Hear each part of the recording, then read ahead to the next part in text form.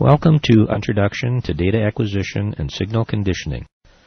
This seminar covers electrical measurements and is presented in two parts. Part 1 covers DC voltage, AC voltage, and current. Part 2 discusses resistance, Wheatstone bridges, single-ended and differential measurements, and Kelvin connections. The agenda for today's presentation covers electrical measurements, Part 1. Look for electrical measurements, Part 2, in a following seminar. First, let's take a look at some safety issues. In the United States, electrical potentials more than 48 volts are considered dangerous to human life. Although people have survived electrical shocks exceeding thousands of volts and lightning strikes carrying millions of joules of energy, everyone should treat their electricity with caution and respect. Voltage is not the only concern, however. Current in the milliamp range can stop a normal heart under certain conditions. For example, the National Institute for Occupational Safety and Health estimates that as little as 20 milliamps at 110 volts AC, the common utility voltage, can paralyze respiratory muscles. All equipment and sources of voltage and current, such as the item under test, should not be powered when making connections between sensors, actuators, or other components in the data acquisition system. This is especially critical when using current transformers and measuring high voltages and AC current. Accurate measurements depend on accurate equipment and robust connections. Poor connections and noise picked up through unshielded leads and circuits that are not properly grounded will certainly yield the wrong data. Packaged sensors deliver accurate output signals when they are designed with component, shielding, filtering, bypassing, and ground connections properly placed.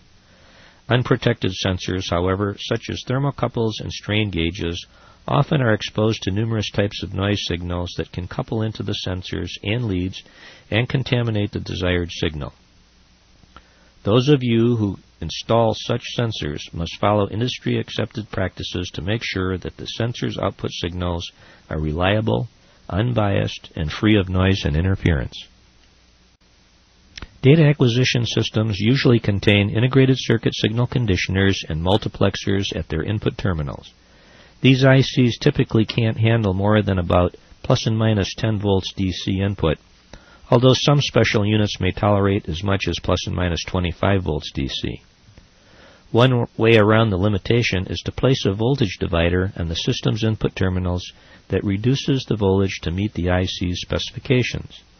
Some systems are manually switched to the proper range, while others select the range automatically.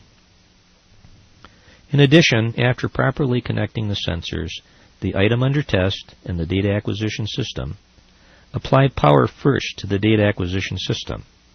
Next, energize the sensors, and finally the item under test. Some data acquisition systems can be damaged when voltages are applied to their inputs while they are not powered. Voltages greater than about 24 volts DC are considered high voltage in data acquisition system terms. Built-in or external voltage dividers and special signal conditioners are needed for dividing tens or hundreds of volts down to just 10 volts or less to protect the instrument's input circuitry. One critical consideration for the safety of both the equipment and the operator is to use high voltage insulation in wires, terminals, connectors, leads, sensors, and other components to prevent leakage and arcing to low potential terminals and nearby objects. Compared to high voltages, successfully measuring low-level DC signals depends upon appropriate wiring techniques between the signal source and the data acquisition device. Input amplifier stages and signal conditioning equipment cannot distinguish between the measured signal and the noise voltage coupled into lead wires. When measuring signals less than 1 volt, shielded or unshielded twisted pairs provide the best protection against noise voltage pickup. Best wiring practices call for shields to be grounded at one end only, preferably at the signal source.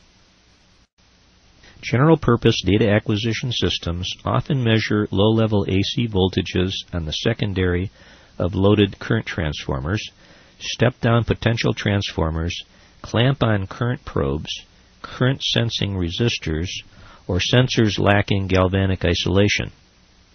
All these low-level AC voltages must have a low common mode voltage component with respect to earth-ground, or float with minimal AC leakage. Also, connect the voltage source return to earth-ground when necessary.